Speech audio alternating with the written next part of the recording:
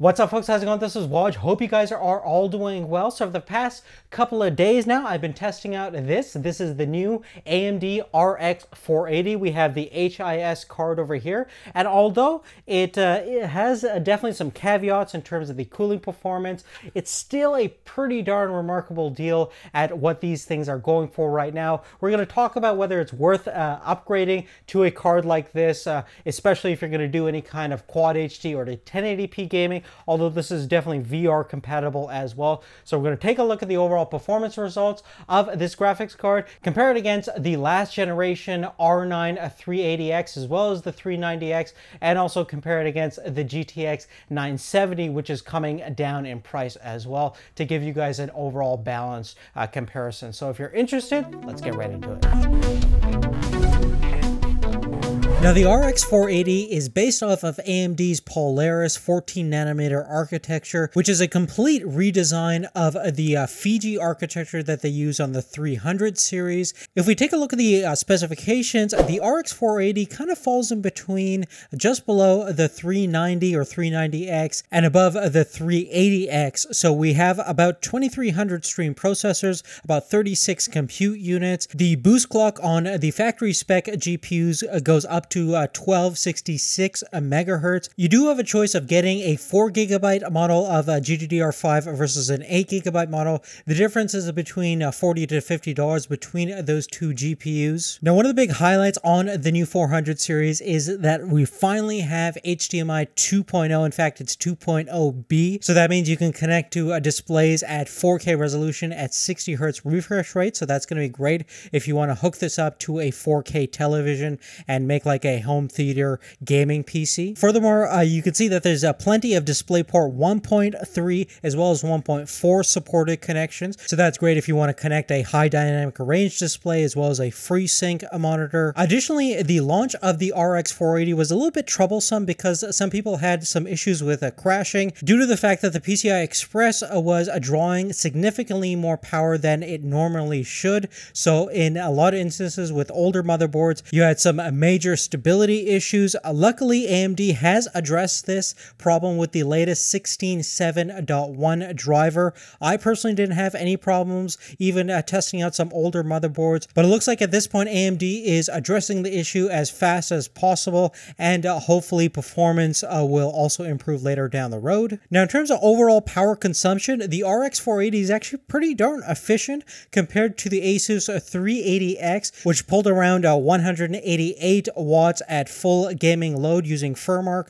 versus in the exact same scenario, our RX480 drawed about 167 watts, which is fairly efficient. Now, at this point, my only real complaint with the RX480 is based off of this cooler design. This blower fan is completely outdated and not adequate, in my opinion, to really justify the performance of the GPU inside. And hopefully later on down the road, you'll have better aftermarket coolers. But currently right now, in terms of noise, the single small fan outputs about 37 decibels at gaming load versus the Asus 380X with the Strix cooler is a lot quieter at 34 decibels.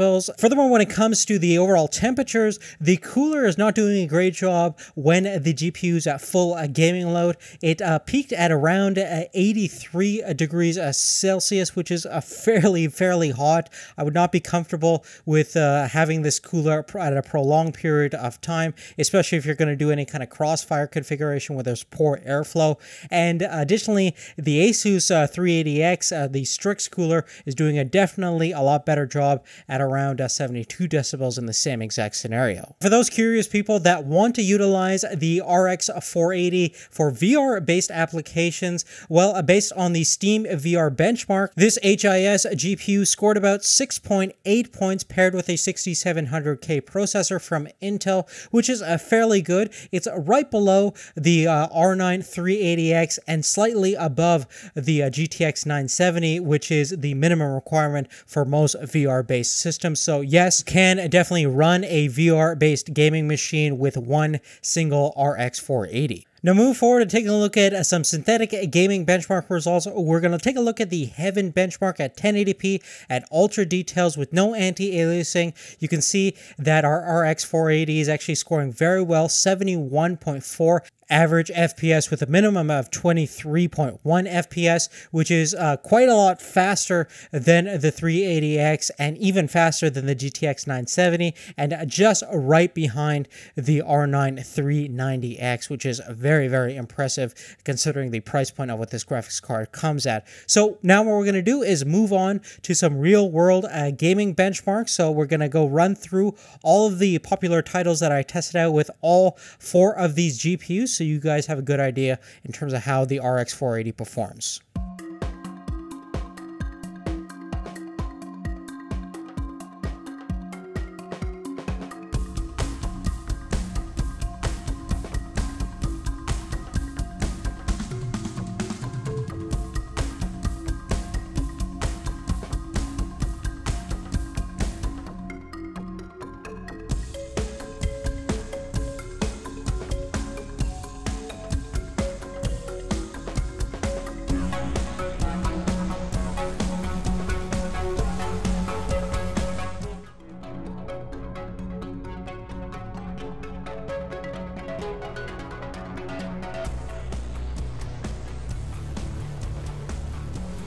But really, other than that, guys, that's really it. As you can see, the RX 480 is definitely an exceptional value, and with the new driver updates, it definitely solves many of the issues that the early cards were facing in terms of the overall PCI Express power consumption. I personally never had the issue, even in my early days of testing. It's mostly going to affect people with older generation motherboards, but with driver updates, all these problems will become addressed, and performance will always increase as well, which is always going to be a nice thing to see in the future. Now, if you're in the market for a more higher end solution, a real compelling option is having 2 of these RX 480s in Crossfire, and we actually did a comparison between a Crossfire configuration versus a single GTX 1080, so definitely check out that video. You'll find a link in the description down below. But really, other than that, guys, that's really it. Give us a thumbs up if you like this video. Thanks for your support, and we'll see you later. Take care.